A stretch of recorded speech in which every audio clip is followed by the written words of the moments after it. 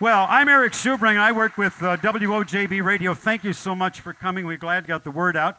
A lot of folks involved tonight. You're going to meet some of them. I want to also thank Paul Demain, News from Indian Country, who is web streaming this live on Indian Country TV. And folks are likely looking at this up in Cable, at the Cable Natural History Museum as well. And if And we're just delighted to be partnered with all these wonderful people. It was almost 30 years ago that I met this man. This man is Paul Thompson. He was then, he was then skiing to end hunger. And then a decade or 15 years later, he was one of the people that Lynn Larson and others brought together to ski for global cooling.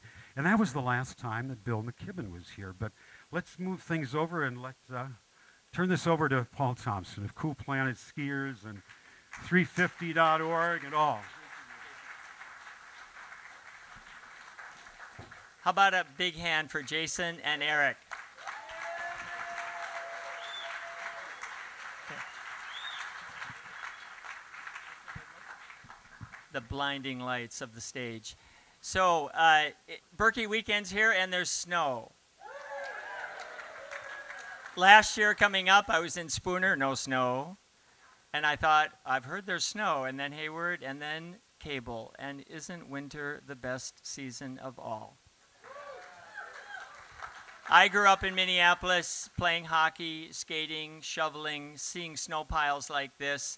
And so when we thought about Bill McKibben coming back for his second Berkey, Wave 2 Classic Skier, we thought we should come up with a theme that represented the work that he's doing globally to awaken people to the possibility of a world that has a future for our children and to celebrate what it is that we love. And as Bill so beautifully puts, it's the season without friction. And having no friction makes even tall, awkward people such as myself able to move through the hills slowly, but get to the finish line 32 times, 32. So I don't know if you can see this, but our activity for you tonight is to talk about what it is that you love about winter. So is my lovely assistant out there? Mindy, my partner and helper, going back to the back row with Lynn Larson, the founder of Skiers for Global Cooling. We're going to have them read, keep going back. Lynn, raise your hand. I can't either. Could we have the house lights up a little bit, please? House lights up. So here we go. We're going to hear about what people love about winter. I used to enjoy wearing long underwear. Now I have to wear a bikini. What I love about winter is Minnesota winter is great, cold, sledding, snowboarding, cross-country skiing, ice skating, ice fishing, making snow angels, but in the last 3 years, I've not been able to do this much because it's too warm. Do you have a name on that? Christine Carroll. So if you can introduce yourself as the reader. Who's next? Mike? Yeah. I was delegated. What I love about winter is the sound of my blades scraping the ice as Lake Calhoun belches and bubbles under my skates. Paul, 64.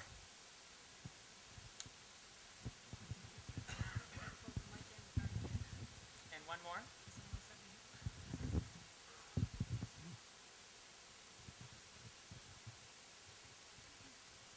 So I'm Kathy from Hayward. What I love about winter is the muffled stillness that comes over the land, everything covered in a quiet, sparkling pillow of snow.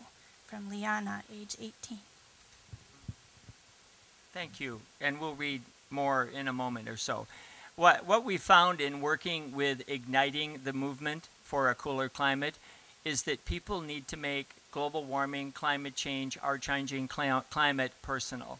When they see changes in their backyard, in their garden, it's a hard thing to just think about a melting ice cap and a polar bear because it's so far away. As skiers, we are an endangered species. And year after year, in my 32 years, I was always nervous, not just because could I make it to the finish line, but is the race going to happen? Is it a full course? What's it going to be like? So we now have this incredible opportunity to participate in probably humanity's greatest effort ever, to slow climate change through community involvement. And today we're going to hear from the leader of the global climate movement in building a movement like the civil rights movement, but for every person. It's not just in our country. It's everywhere, because what we do here has an impact on what's happening in the Maldives and in Kiribati and in Tuvalu, where people are now beginning to move to higher ground. Not only is Bill McKibben with us today, but we also have the honor of a Wave 2 skater, Jonathan Patz from Madison. Jonathan is the director of the Global Health Institute at the University of Wisconsin in Madison. He's also a member of the cross-country masters team in Madison. He co-chaired the health panel of the U.S. National Assessment on Climate Change, and he served as one of the lead authors for 15 years on the United Nations Intergovernmental Panel on Climate Change, the IPCC. So he is a Nobel Peace Prize winner in 2007. Jonathan, come on up, please.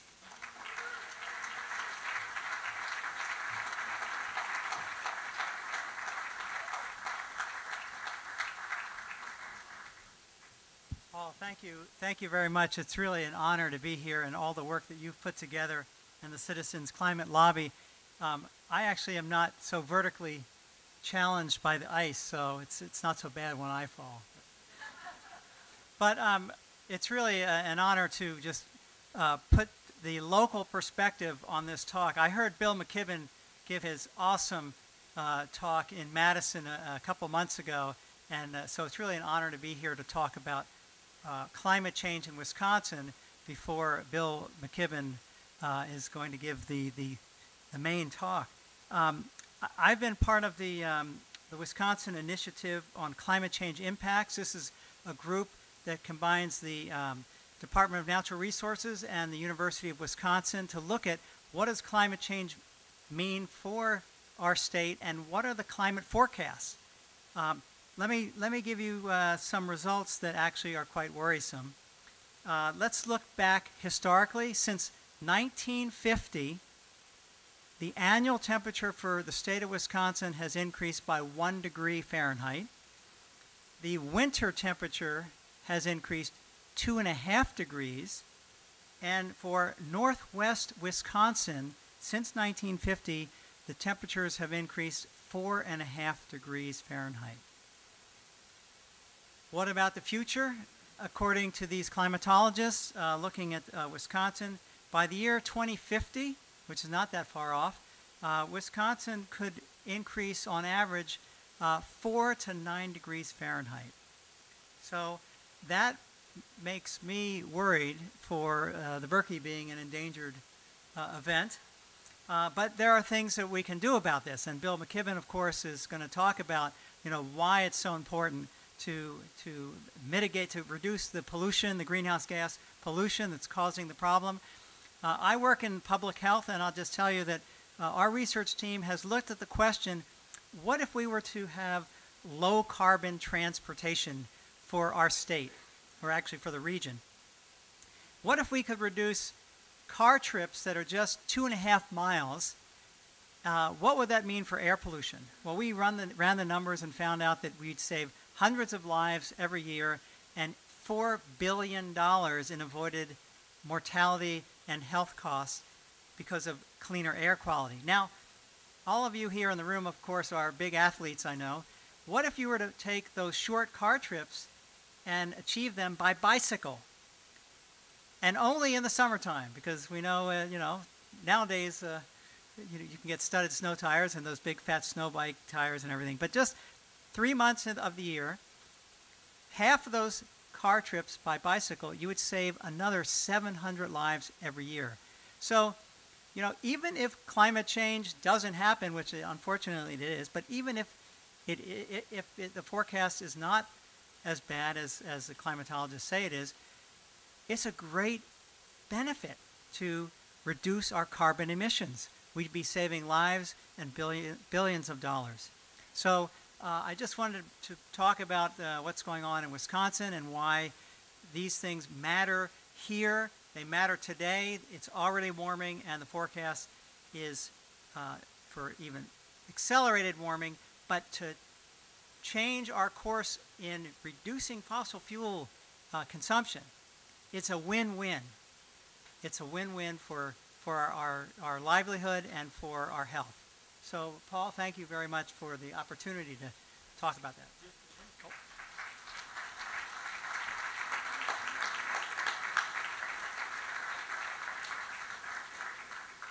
Jonathan is one of many Cool Planet skiers. He's got this is your button for your race suit.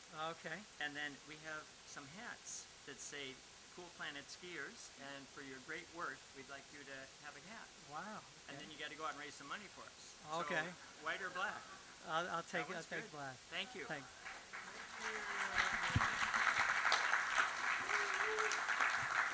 We just got these today. We took our frisbee catching dog and we put skis and poles on the dog, as you can see on the poster, with the number 350. How many know what 350 means out there? Yeah, someone want to yell it out? Parts per million of carbon in the atmosphere, and science tells us, should we go above that? No, we need to stay below that. Are we above it now? Yeah, we're at about 394, 396, and it's going up a couple ppms every year. So we need to do something about that. And so Cool Planet Skiers, which you can become part of that by wearing a button. We have strips for your race suit that we're working on now. We've got hats, and we've got pledge kits. So you can go out even after the Berkey to talk to your friends about why climate change is important to you and how we need to build this movement through groups like 350.org, Citizens Climate Lobby, and getting our leaders to really listen to what it is that we're saying. So what we're saying now, Mindy, we're ready for 3 more. What do we love about winter? Well, that's a good idea. What I love about winter is walking in the woods and seeing evidence of those who walked before you, human and animal. Alyssa, age 21. What I love about winter is how the snow glistens like diamond flakes, making giant Scandinavian ice candles and hot cocoa after sledding with my son. From Carrie Ann, age 37. And I noticed she has a very cool email address, Green Warrior Bunny.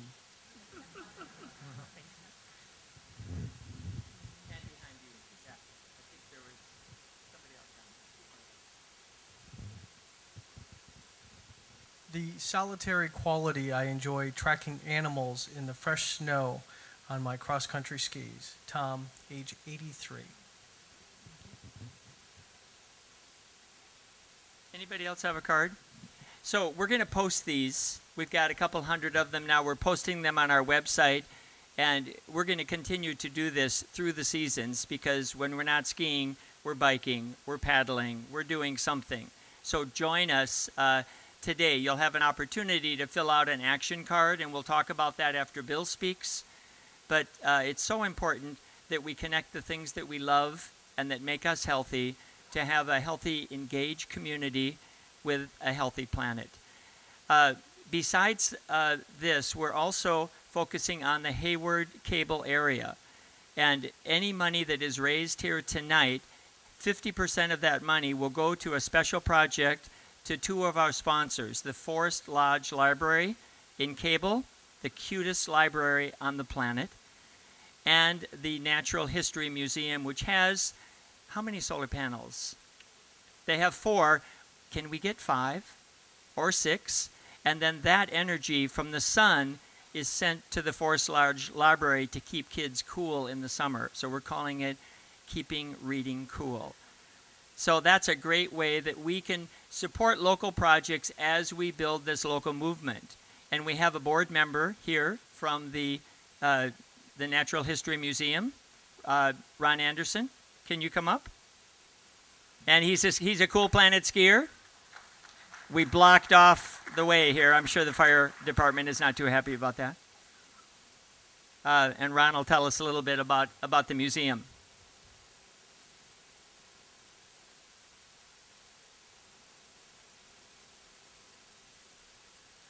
My name is Ron Anderson. I'm president of the board of the Cable Natural History Museum. We're a privately funded museum. Our mission is to connect people with nature in the North Woods, to promote a sense of responsibility, wonder, and awe. And part of our responsibility is to worry about climate change. We're seeing it every year. We keep records of a variety of things. The first robin appearing, and snow melting, ice outs on various lakes. And we can see over the last 100 years that winters are shorter and shorter and shorter. So our mission, we're very pleased to be a co-sponsor of this event, and very pleased that Cool Planet does contribute half of the fundraising money to the local charities. The Cable Natural History Museum, as I said, is privately funded, and the public library does need an additional solar panel, so it will be off the grid in the summer. Thank you very much for your support. Thank you.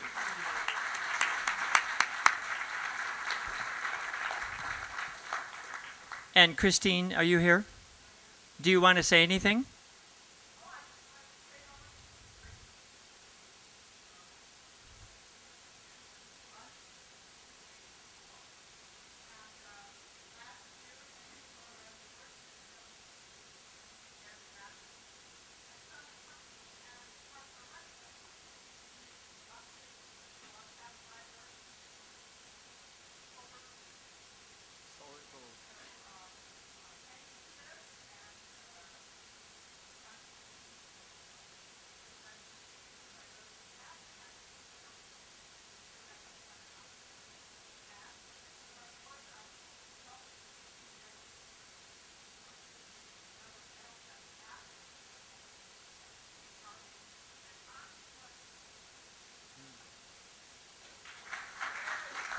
Thank you. And all of that without a microphone. We also want to thank Redberry Books. Tomorrow night we'll be having pizza at the eatery, and then Bill will be signing his book, Earth and Long Distance, the book that he wrote about training as an Olympic athlete. So he will be at the Redberry Books tomorrow. Pardon? Saturday. Did I say tomorrow? I just want the race to be over. I'm going to rest tomorrow, so okay, I'm living in the past and the future.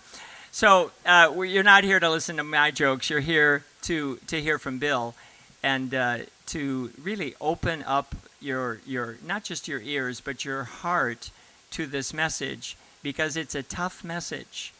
And, you know, there's something that all of us can do, and each one of us needs to take this message and be a leader out in our community. And that can start tonight and tomorrow.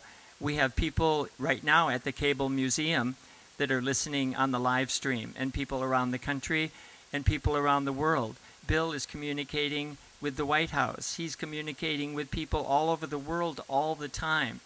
50,000 people came to the National Mall last Sunday, putting a stake in the ground and saying, climate change is not okay. We're going to do something about it. And we have to start and build this movement into the largest movement that humanity has ever seen. So my friend and Cool Planet skier, I'd like to introduce Bill McKibben from Ripton, Vermont.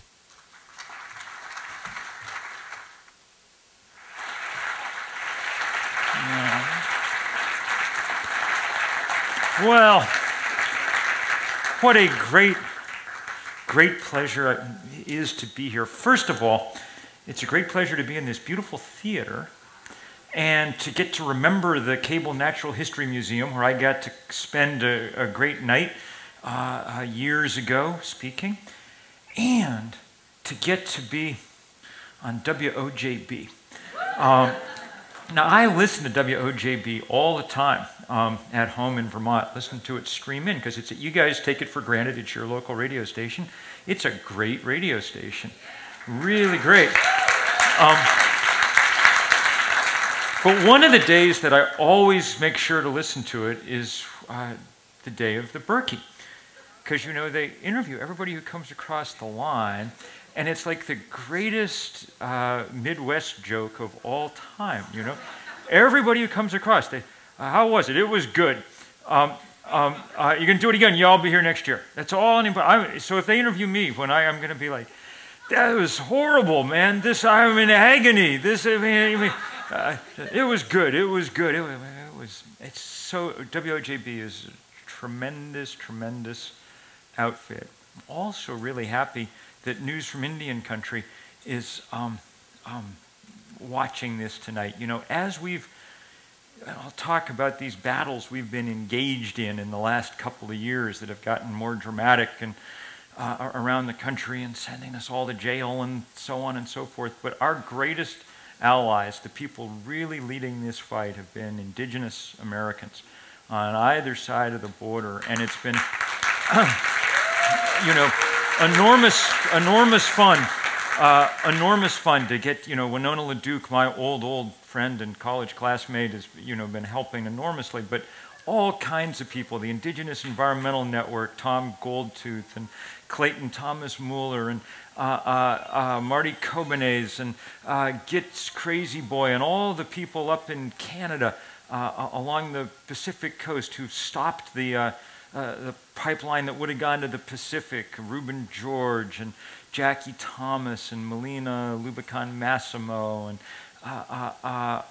Crystal Lehman, who spoke the other day in D.C., and Tom Poorbear and Deborah Whiteplume, and just an enormous number of people who have been absolutely stalwart well, there's just never any doubt that they will come through and always come through, and great fun to get to work with them.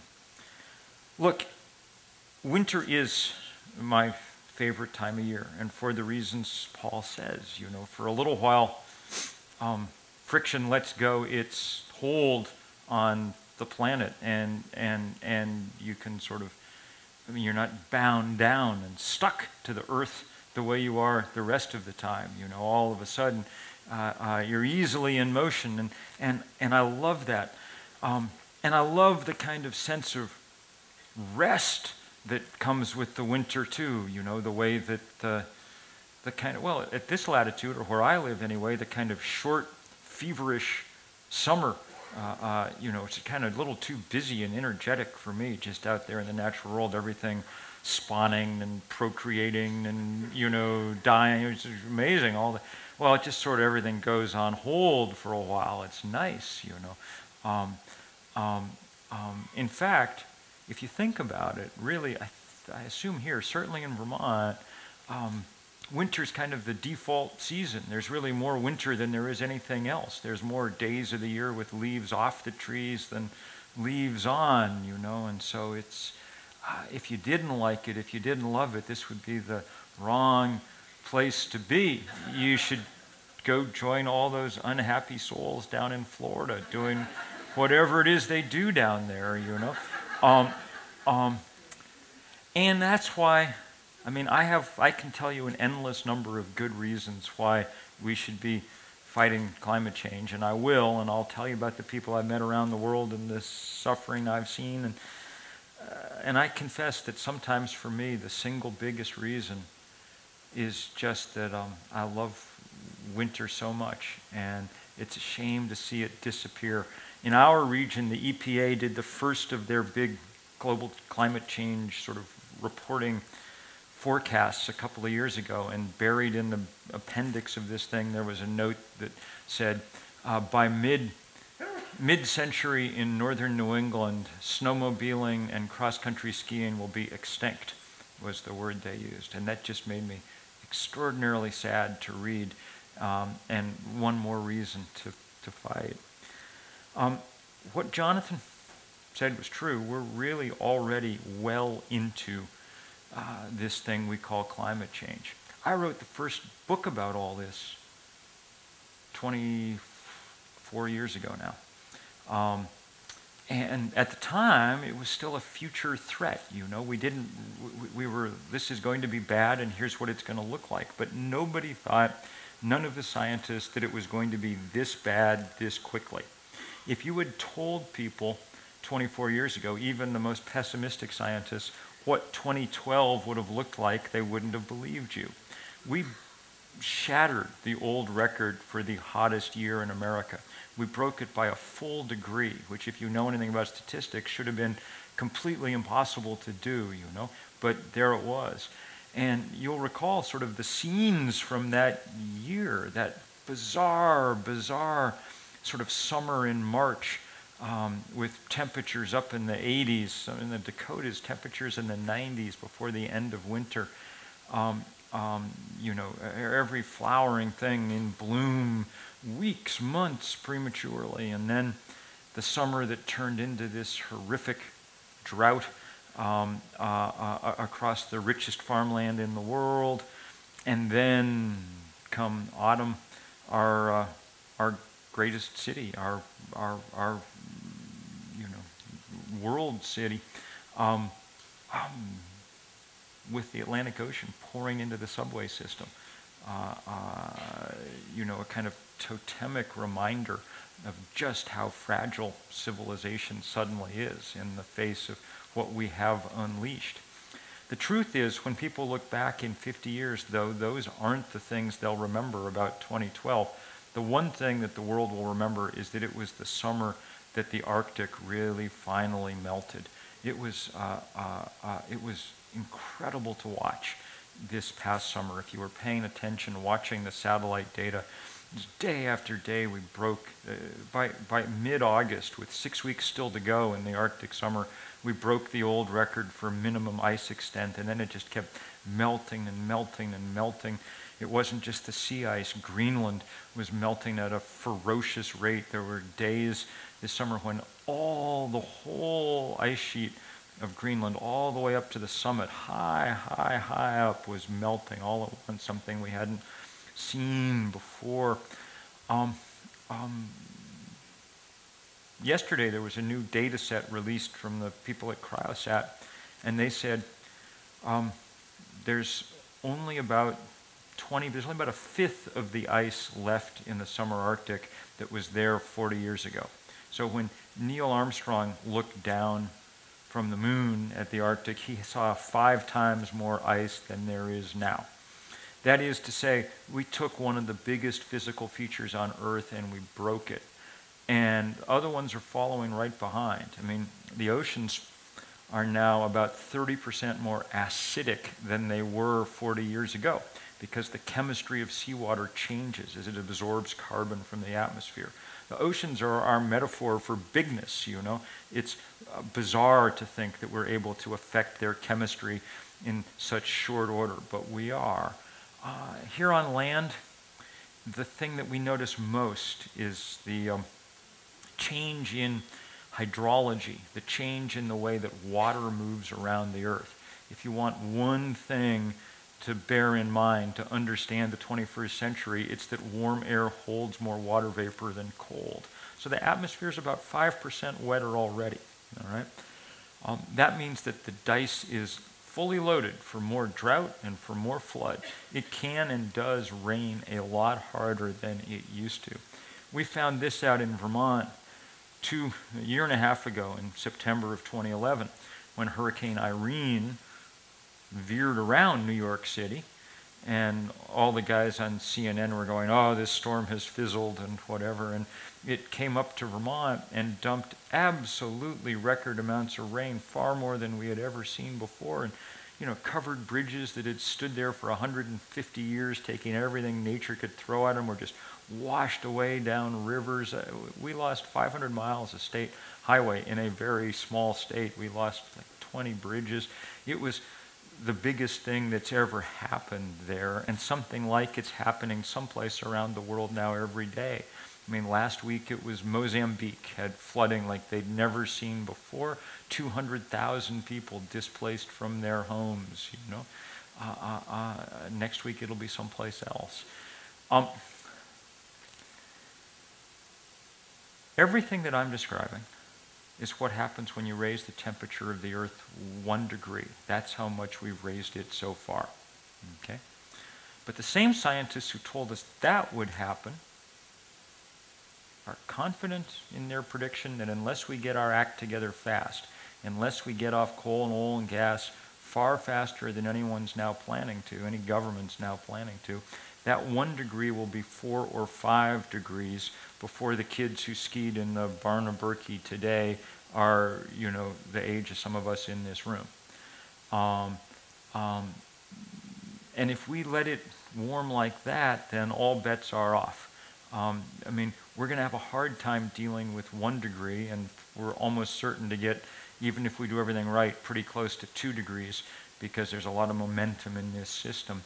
But if we let it go up 3, 4, 5 degrees, we can't have civilizations like the ones we have. A couple of years ago, a team of agronomists at Stanford and the University of Washington just studied the question, what happens to grain yields if it gets hot like that? And they concluded that from this point on, each degree increase in global average temperature should cut grain yields about 10%. All right? And you get a good sense of how easily that could happen watching Iowa this past summer. It grew less corn than it's grown in 30 years. Yields were, even despite all the fancy seeds and fertilizers and pesticides and combine, it just, when it's that hot and there's no rain, you can't grow things. And so try to imagine the temperature goes up 2 or 3 degrees and the food supply goes down 20 or 30%. Try to imagine. You guys all know enough about this planet to be able to do kind of the mental calculation in your head. What happens to our Earth with 20% fewer calories? Nothing good, The kind of destabilization and strife and horror that represents would be, already is beginning to be, the biggest thing that's ever happened on this planet. And we can't let it progress any farther. We just can't. We've got to figure out how to bring it under control. So that's the only thing I really want to talk about, is how to bring it under control. And I'll do it as quick as I can. The good news is that we really know how to do it now. 20 years ago, environmentalists talked about renewable energy with their fingers crossed a little bit. Because it wasn't, it was still like, sort of ex-hippies down in the basement with, lead acid batteries trying to, it's sort of more power to them. They were the pioneers. But now it couldn't be easier, Now the library goes out to the home supply store and gets a solar panel and puts it on the roof. The one country that took this really seriously is Germany. Germany, there were, the one non-Scandinavian country that's taken this seriously. And the Germans have done so much work that there were days this past summer when Germany generated more than half the electricity it used from solar panels within its borders, okay? And this is Germany. Munich is north of Montreal. It's kind of foggy, Wagnerian sort of place, It's not Texas and California and Arizona and Florida or whatever. It's hard there, and yet the point is that it's not a lack of technology. It's a lack of political will to do something about it. I'll tell you a story. I really understood that a couple of years ago when I was in China doing a piece for National Geographic about China and energy. And one of the things, China has lots of problems, obviously. They emulated us in too many ways, building coal-fired power plants. But they also lead the world in renewable energy. One of the things you notice when you go there is that in many cities, there's these solar hot water heaters on almost every roof. About 25% of Chinese get their hot water from the sun. So 250 million people. In this country, the number's less than 1%, and most of that's used to heat swimming pools, okay? So I spent a day with the guy who run the biggest of these companies. Huang Ming, it's called Hemin Solar, and we spent all day talking about solar panels. He's an engineer, but now a very rich engineer, and he took me into his private museum to show me his you know, and his pictures of him with famous people and things. But the pride of place in this museum is this old rusting solar panel. He says, do you know what that is? No, what is that? Oh, that's one of the solar panels that Jimmy Carter put on the White House in 1979, all right, and Ronald Reagan took down in 1985, you know, because he wanted manlier forms of energy, you know, than that. And it really just hit me like a ton of bricks. I mean, we knew how to do a lot of this stuff 40 years ago, you know, and we don't do it only because the power of the fossil fuel industry to block this transition is so enormous. After 25 years of looking at this, that's the main conclusion, in a sense, that I've almost come to. We thought for the longest time that, you know, reason would prevail here. All the world scientists trot up every year to Capitol Hill and say, the worst thing that ever happened in the world is happening. You know, all the economists come right after them, say, here's what we need to do about it. You know, modest price on carbon rises over the years, things get better, so on and so forth. But nothing ever happened. We won the argument 15 years ago, but we've lost the fight. And the reason is that reason is not what's at issue here, it's power.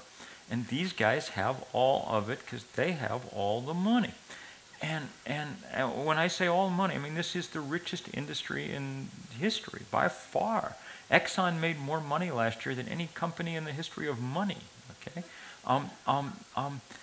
and I finally this past year really got a sense of a better sense of exactly what was going on.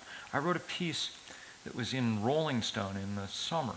A piece that went strangely viral. It was funny. It was for those of you who keep your back issues. It was the one with Justin Bieber on the cover. Okay, and but the weird thing was the editor called me the next day and said, "This is strange, but your piece has 10 times as many likes on Facebook as Justin Bieber's." And you know, partly my soulful stare, you know, but mostly. It sort of was just about the kind of new and really pointed math about climate change. There were 3 numbers in the piece. One is 2 degrees. That's the red line that the world has drawn for how much we can let the temperature go up. It's actually much too high. If 1 degree melts the Arctic, we're fools to find out what 2 degrees would do, but we're going to go there. The only thing the world's ever agreed on, when they had that failed climate conference in Copenhagen, they ended up with this like scrawled out 2-page piece of paper that had no commitments or targets or enforcement mechanism, but everybody did sign to say 2 degrees is as much as we should let the planet warm. Okay, so it's first number. Second number, also we've known for a while, 565 gigatons worth of carbon. That's about how much more we can pour into the atmosphere and have some realistic hope of staying below 2 degrees. At the rate we're burning things now, it'll take us about 15 years to reach that level. So that's bad news. But the scary number was the third number, and it was the reason I wrote the piece. A team of financial analysts in the UK had done the work. Is there some can I get a glass of water somehow? I'm just beginning to, I've been talking all day. I just talk. They did the work. They went through all the SEC filings and annual reports and so on and so forth, and they calculated how much carbon the fossil fuel industry had in its reserves. And that number turned out to be 2,795 gigatons, 5 times more than the most conservative governments on Earth say would be safe to burn. Thank you very much. The laws of the state, they get to write those mostly, but outlaw against the laws of physics, you know. Their business plan involves tanking the planet, and you can't have a healthy business plan and a healthy planet for these guys. Those are mutually exclusive possibilities. The other thing you understood was why they fought so hard to make sure that nothing ever happened in Washington or many other capitals, you know, because this is what their wealth depends on. So the question is, how do you work around that? And the only answer that I've ever been able to come up with is, and remember, I'm not an organizer or an activist or anything by trade or by inclination. I mean, I'm a writer by inclination. Left to my own devices, I mean, it's nice to be here with you, but I'd rather be home typing, that's what I like to do.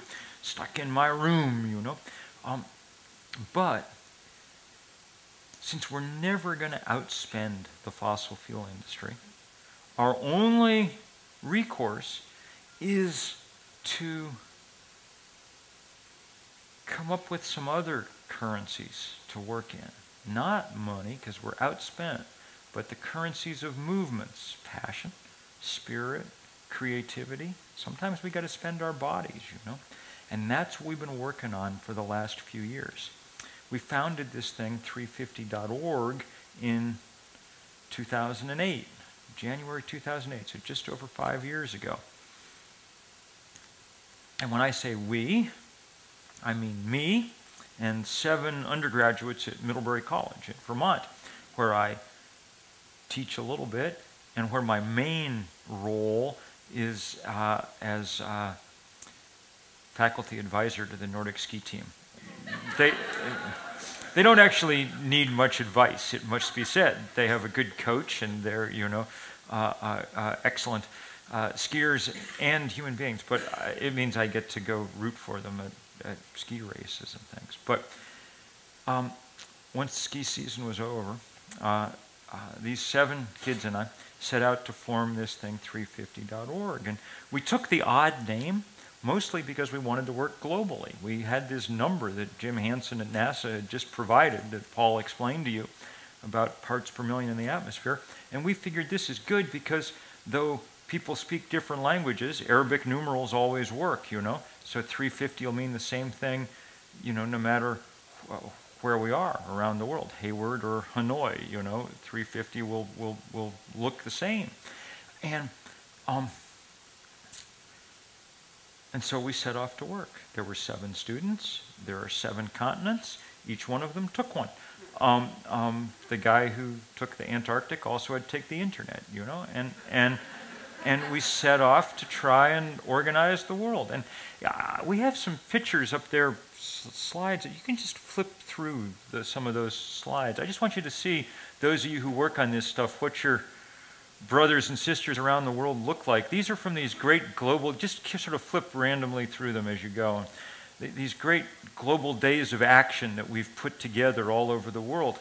CNN's called it the most widespread political activity in the planet's history. We've had 4 of these days and about 5,200, now about 15,000 demonstrations in every country on Earth except North Korea. And one of the things you'll notice as you go through, I'd always heard, environmentalism is something for rich white people who have their other problems taken care of. If you worried where your next meal was coming from, you wouldn't be an environmentalist, It just turns out that's not true. Most of the people that we work with around the world are poor and black and brown and Asian and young, because that's what most of the world is composed of.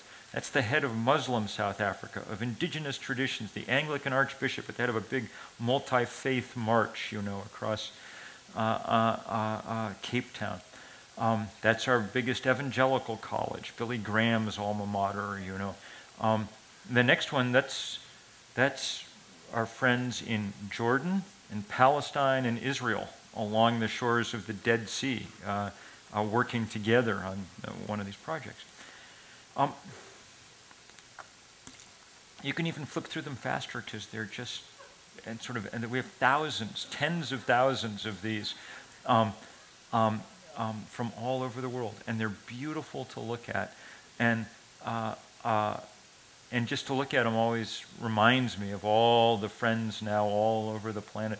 There are a big file just called 350 Adorable, and they are adorable, and they're also hard to look at. Those girls will be refugees before they're middle-aged, That's those 7 kids. But as we, there should be more of them there. It's fine to just keep showing them, and won't even talk about them. Just show them. As we do this work, all right, this great work of global education, even as we're kind of winding up to do it, this problem just keeps getting worse and worse and worse, and more, trouble keeps erupting, Our friends in Pakistan have the greatest rainstorm ever there, and 20 million people are displaced from their homes. We have huge and horrific droughts across Africa. We begin to see sea level rise doing people in place after place after place. And we begin to feel the need, and it's a powerful need.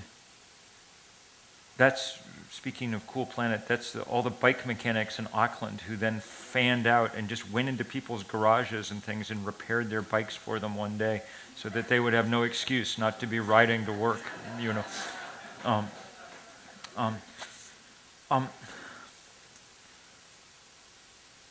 At a certain point, we decided education, not enough. We're losing this fight. We've got to engage. We've got to actually resist. We've got to go to work. And so that's what the last couple of years have mostly been about. That's as good a place as any, just to stop and hold it there for a while, just because it's such a good sign for Paul's efforts at Cool Planet with all those people on bikes all over the place. 2 years ago, 18 months ago or so, Jim Hansen at NASA put out another one of these reports. And the report was about the tar sands in Canada. Said, those tar sands in Canada have a lot of carbon in them. If you burned everything in Alberta tomorrow, which hopefully you can't do it all in one night, but if you could, the atmospheric concentration of carbon would go from 395 parts per million to 540 parts per million, just from Alberta. I mean, that alone would be enough to break the planet. And that was an interesting thing to read, because right at the moment that we were reading it, news came of this plan for a big pipeline down out of the tar sands, a Keystone XL pipeline to go down to the Gulf of Mexico to export all this oil overseas someplace, And news came also that for a kind of strange set of legal reasons, the president himself was going to be able to make the decision about whether or not to grant the permit for this thing. Because it crosses a national border, there's a law that says he has to declare it in the national interest or not. It's a law that mostly used to apply to like bridges between Maine and New Brunswick and stuff like that. But in this case, it came into play. And so we decided that we would try and take this thing on. Even though everybody said it was a done deal and there was no chance of blocking it, we decided we would try. That it was just too much at stake. And so we set to work. And the way that we went to work was, first, since no one knew about it, we decided we'd need to use the power of civil disobedience to make people focus on it. And we asked people to come to Washington in the summer of 2011 and go to jail. And they did. 1,253 people were arrested over 2 weeks. And that was the largest civil disobedience action about anything in 30 years. It was very civil disobedience. We couldn't have been more civil and more polite. We were to the president. We were outside his house, and we were trying, but every sign that we carried and everything else was just a sort of quote from Barack Obama, and all we were saying was, we want you to live up to what you said you were going to do. We trust you, and we know you will. And the president looked at all that, and he said, okay, we'll postpone this for a year while we do more study.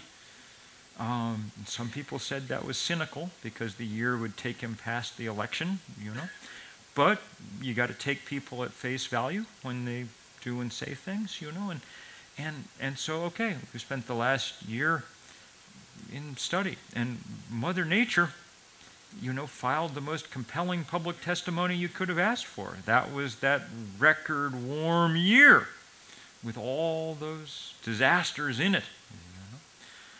But that's not enough to make sure that the thing won't get built. In fact, again, all the inside wise people are saying, oh, it's going to get built. Why is it going to get built? Because that oil up there that would add all that carbon to the atmosphere, its market value is probably $3 or $4 trillion. And that creates a kind of pressure on systems, you know, that's hard to stop. But we are trying with everybody's help. There are people in this room who went to Washington last week for this rally, and it was a tremendous rally. It was the biggest rally about climate change ever in this country. There were 50,000 people on a bitter cold day.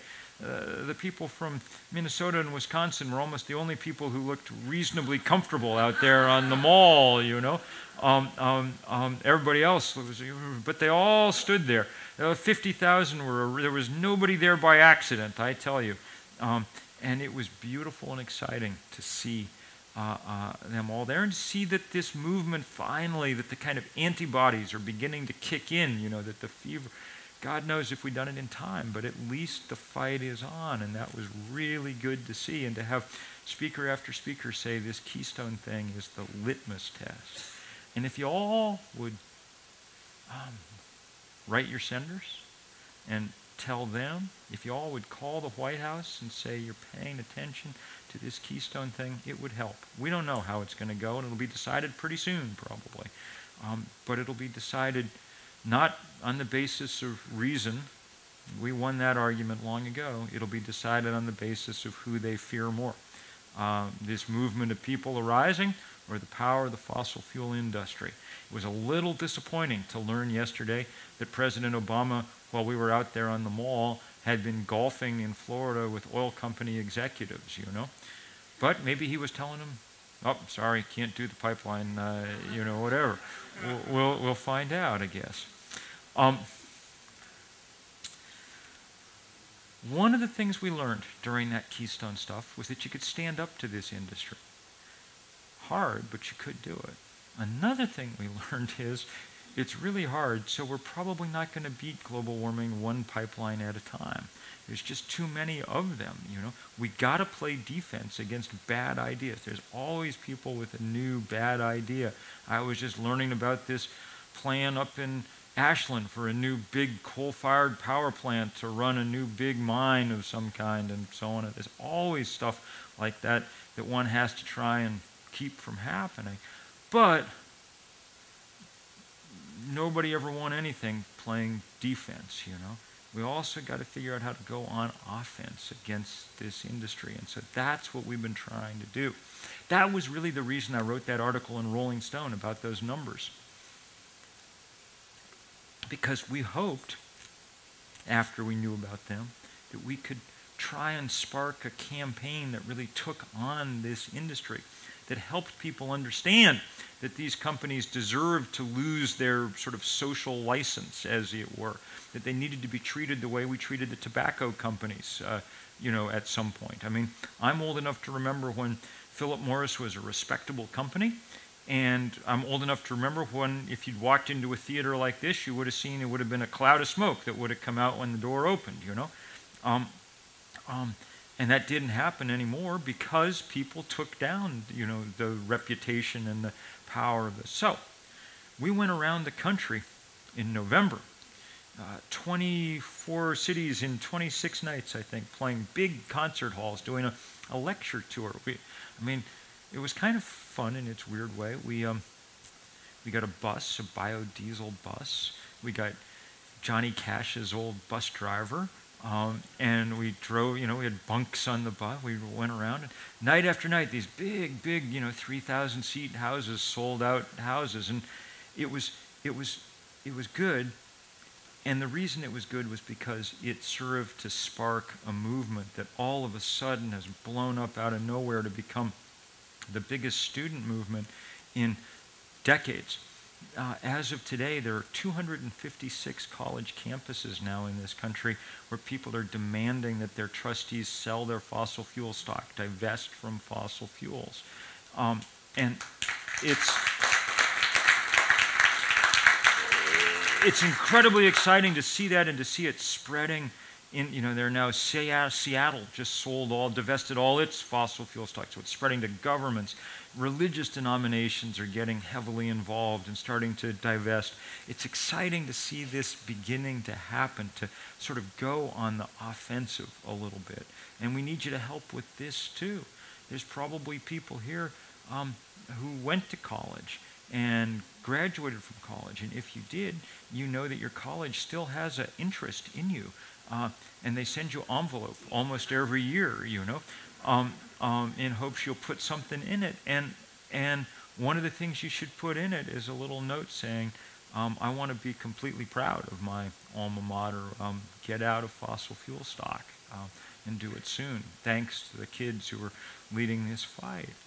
And other people figure out all kinds of other ways to do this same sort of thing. It's not that we're going to bankrupt Exxon, we're not, but we're going to take away some of that political power. We're going to weaken them some so that there's some hope, a reason, having a fighting chance, in Washington and elsewhere. I've rattled on a long time, so let me stop rattling and finish off so everybody can go get enough sleep before the race.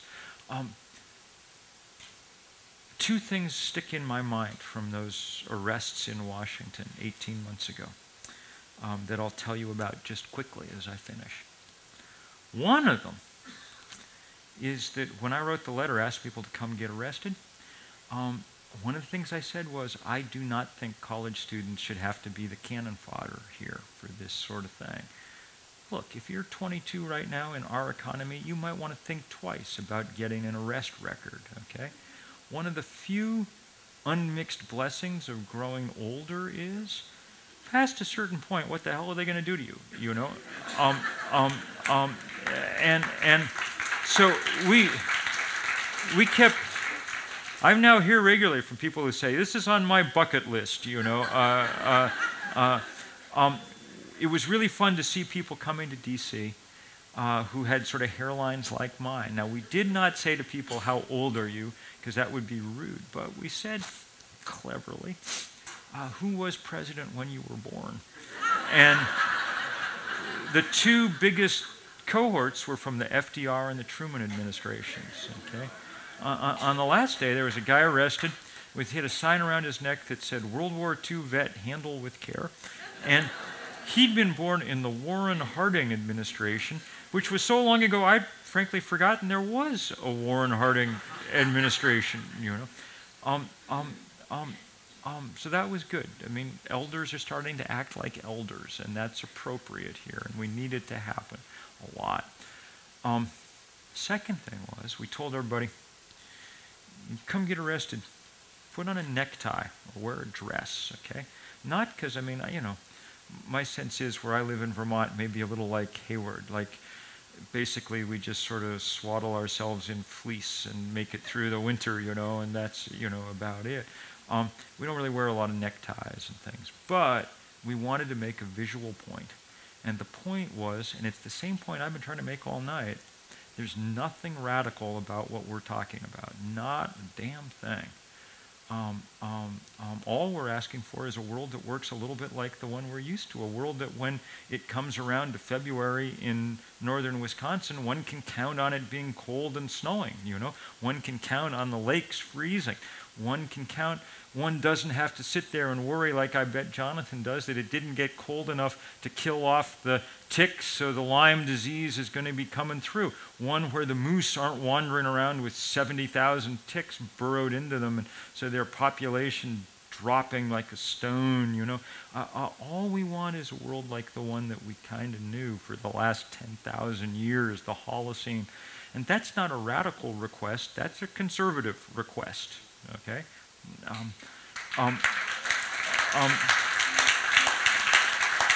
Radicals, frankly, work at oil companies.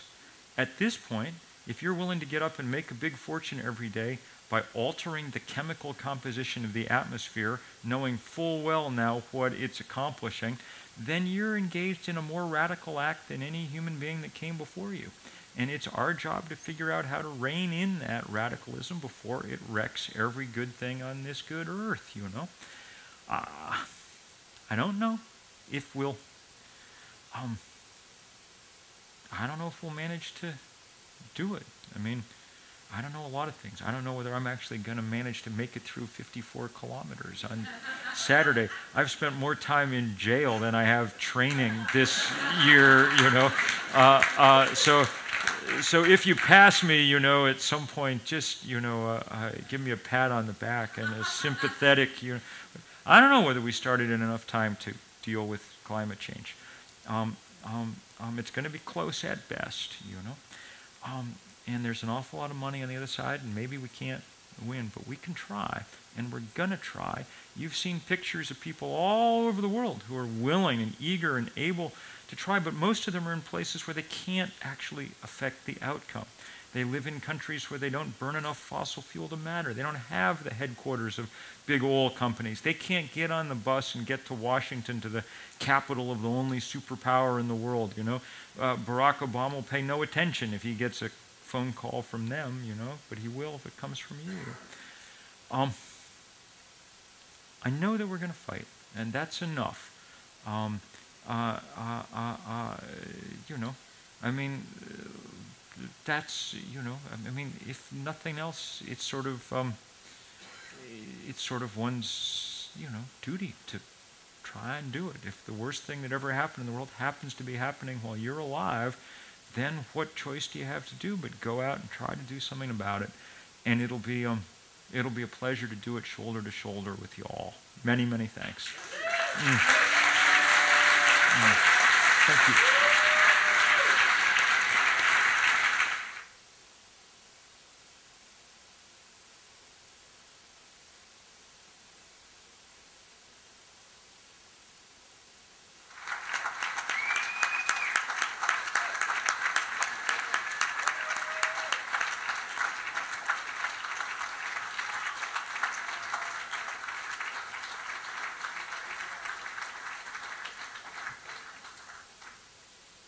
Thank you. If you could sit down for just a moment.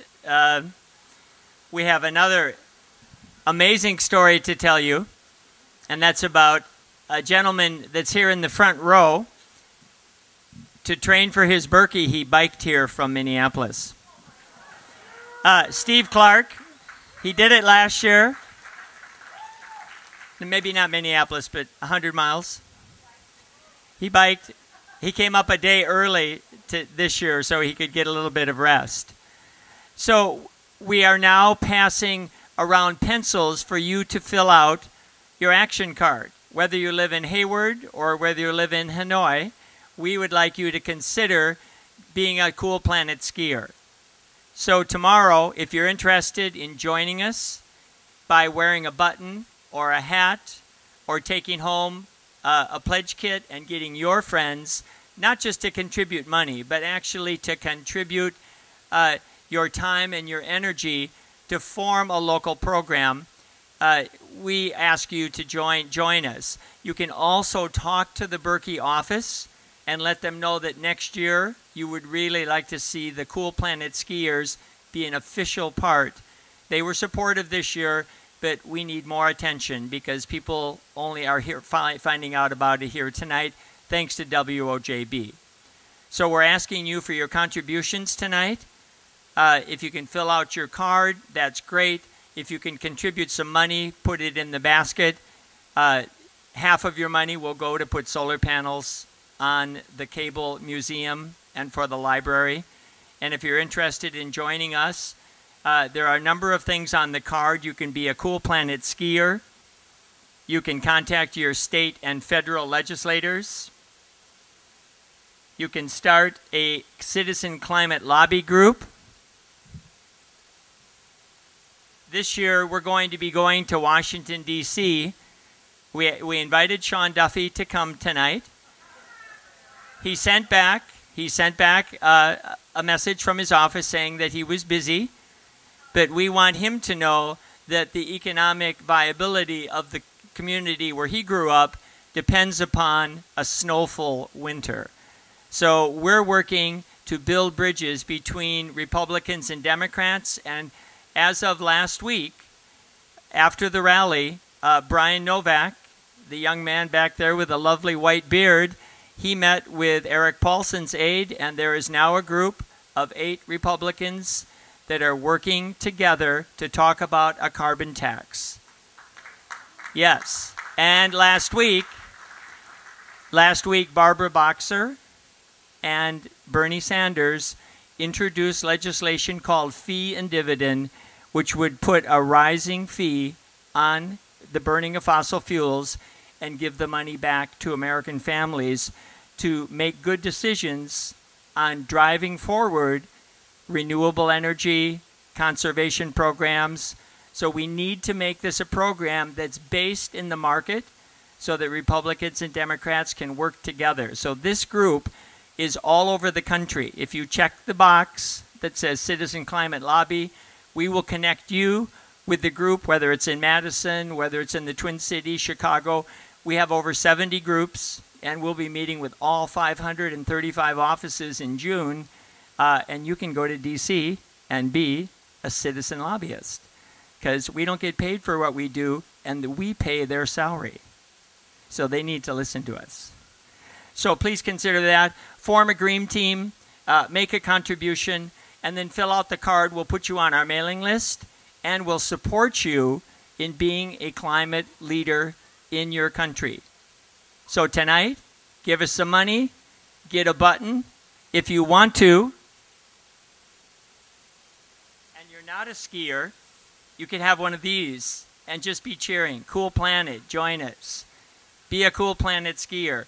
So come up and get one of these and help us spread the word. We'll be all over the place tomorrow, but we're a small group. We got about 10 of us. We'd like to get our numbers up to 100.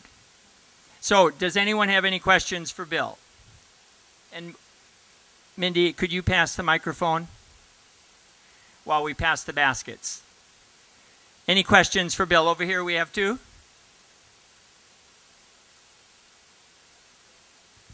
I'm a little skeptical of how Barack Obama is going to come down on Keystone. Are there any plans of, or any thoughts of mass exodus to the Green Party? Not that I know of.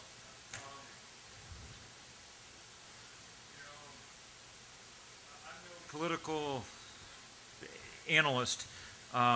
But my sense is that probably that's not how most people are going to spend their time in the next little while.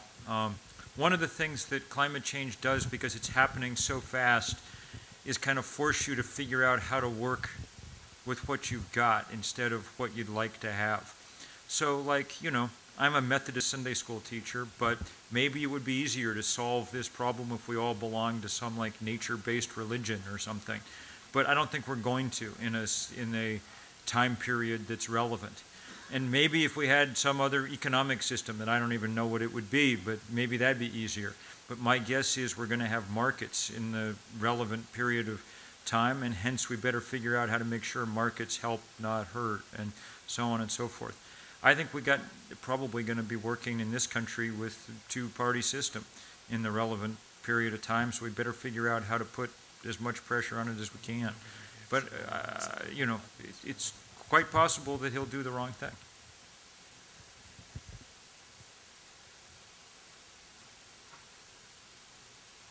Fire away. Just shout. I'll repeat.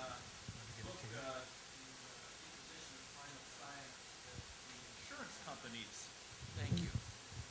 And I read in a book recently that the insurance companies that insure people against weather-related problems and flooding and all, they get this. Yes. So I wonder if you could just address whether, and they have a lot of money, I think, and they... Yes, they have some, anyway. The problem, I mean, yes, the insurance industry definitely gets it because they're the part of our economy we ask to analyze risk, and they're good at it. And if you think about it, climate change is a huge problem for the insurance industry and really for all the rest of us as a result. One of the 3 or 4 great human inventions that really made modern life possible was the invention of the actuarial table. Okay? It allows you to hedge risk, and without the ability to do that, people wouldn't make sort of investments and we couldn't do much of what we do. It's a great technology, the actuarial table. The only flaw in it is it basically requires the world to work in the future more or less as it worked in the past, all right? And if you screw that up, then that whole system of hedging risk begins to get screwed up too. So yeah, the insurance industry is very worried. The trouble here mostly is that there's lots of industries that know that there's a problem and would like sort of something to be done about it. It's just that none of them are as focused on getting that done as the fossil fuel industry is on making sure that it doesn't get done. Because if you own a coal mine or an oil well, then if we ever do anything seriously about this, then you're out of luck, okay? What we have to do is put enough regulation, make a change, put price on carbon, so that people like Exxon make the basic decision, we better stop being fossil fuel companies and start being energy companies. And if they did, then we'd get someplace. Exxon alone, one company, spends $100 million a day looking for new hydrocarbons. That's their research budget, even though we have 5 times more than any sane person says we could burn, all right? If they were spending $100 million a day putting up solar panels, we would not be having to raise money to put them on the roof of the library. They'd just be there. That's what we would do, So yeah, we need, I think until we make this political leap and change the rules of the game enough, we're not going to get where we need to go. But when we do, it may come more quickly than we, dare hope in certain ways. Do we have time for one more, Paul? All right. Yeah, a couple of things. I want to do a call out. I want to commend you. Number one, you definitely match Justin Bieber's stare, but he's got you in the hair department. But such is life. Anyway, in the current Rolling Stones issue, there's an article interviewing Al Gore, and he makes mention of you for your pioneering spirit in addressing global change or global warming decades ago. And I want to thank you for that, as was mentioned by Mr. Gore. Also, in our area up here, we have a lot of fracking sand mining, and I'm wondering where you are as we're seeing this byproduct or this resource being mined locally, very locally here, where you are on the whole fracking industry. So I wrote a long piece for the New York Review of Books about fracking, and I will summarize it briefly. We've spent a lot of time trying to fight fracking, and the reason is that it's not a good solution to climate change. It's claims of its proponents to the contrary. Natural gas does produce less carbon than coal when you burn it, but there are 2 troubles. One, natural gas, when you don't burn it, i.e. when it leaks, which it does a lot, it's called CH4 or methane. And the molecular structure of CH4 is even more potent as a greenhouse gas than CO2. So if the leakage rate exceeds 2 or 3%, then natural gas turns out to be worse than coal for climate change. Second reason, even if you could do it without leaking anything at all, you'd still be causing more trouble than it's worth, because cheap natural gas is undercutting wind power more quickly than it's undercutting coal. And so it's like a fad diet. We get a little bit of a reduction at the cost of ever rearranging our lives in a way that would actually make us healthy. What we need to do is move swiftly to actual renewable energy and off-carbon energy, and fracking is just getting in the way. And it is just one more of the endless ramifying horrors of all of this, that in order to do it, we also have to dig up northern Wisconsin and Minnesota to get this sand to put on it. There are just times when one just, sort of looks at things like the tar sands and stuff, or just thinks, what are we thinking, really? Think about solar power, right? If something goes wrong, if we have a solar spill, we call it a sunny day, It's just, it's so obvious where we need to go and what we need to do. guess I see one more out there. So Mr. let's do one McKibben, more. you sound distressed about the global warming situation. Am I wrong? I think most people in this room feel distressed about it. Now, I think we need a weapon, and I think we need to take the gloves off. Now, George Bush stated this just before he went into Afghanistan and in Iraq, two countries that did nothing to us. And what did he do? He did a very symbolic move for the American people, which we are very symbolic people. I'm not saying simple, I'm saying symbolic. And what did he do? He took a 14-karat gold American flag and he pinned it on his left lapel. That cost us $3 trillion. Nobody's ever going to know how many lives. Okay, July 7th, 1976, the United States Congress put into law the Flag Act, which states that any American can fly a flag on your house, on your hat, on your car, upside down. It just means distress. It just means, but it's the most powerful weapon we have. So it's time to take the gloves off. And it could be the very first nonviolent revolution of the world. And I would ask you, sir, to use this as a logo in the future. There's no stronger weapon we have. Noted. And it's nonviolent. Noted. Thank you, sir. Thank you. All right. Thank you all very, very much, and enjoy the trail.